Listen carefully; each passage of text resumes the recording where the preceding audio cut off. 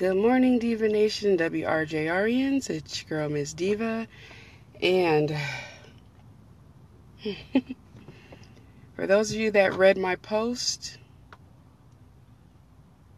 yeah, it's been a rough couple of days.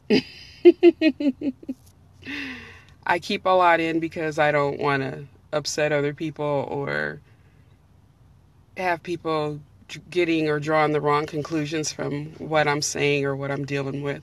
So I decided I'm just going to just let it out today, because if anything happens to me, just know I didn't go anywhere with anybody willingly.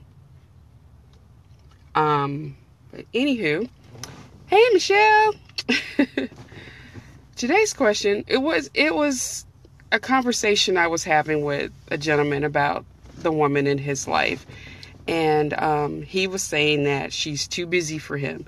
She has all these church activities. She's got a job. She kind of pencils him in when, basically when she feels like it. So she's in essence running the relationship.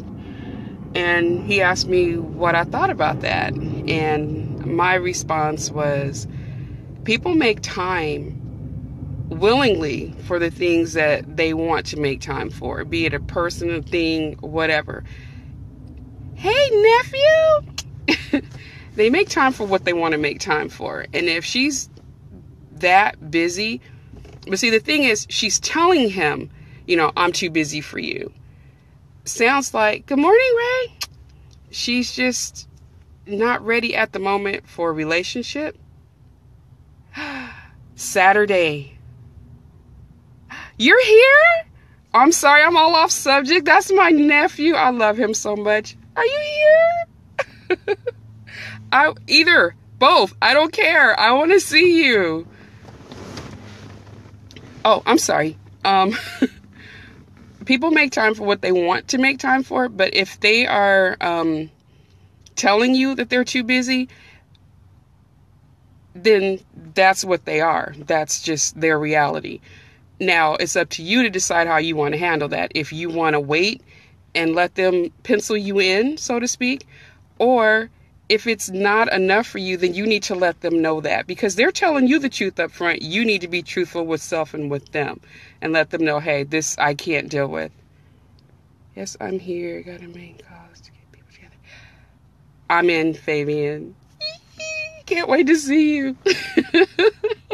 I'm such a cornball. And then one of the things that I said to him was, this relationship apparently is playing out on her timetable, when it should be between it's a commitment. You both have to decide what's best for you. It shouldn't be I'm trying. It shouldn't be one-sided. One person shouldn't dictate every move that's made. You both need to compromise. But if she's feeling like that's not something that she can do, then you may want to take a step back and see where it goes.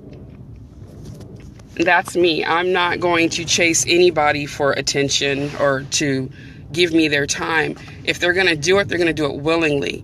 And same with anybody that I'm with. They shouldn't have to chase me down to give me a moment of their time.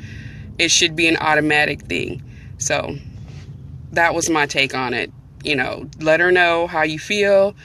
But be truthful to yourself too. If this is something you can deal with, then, congrats, have at.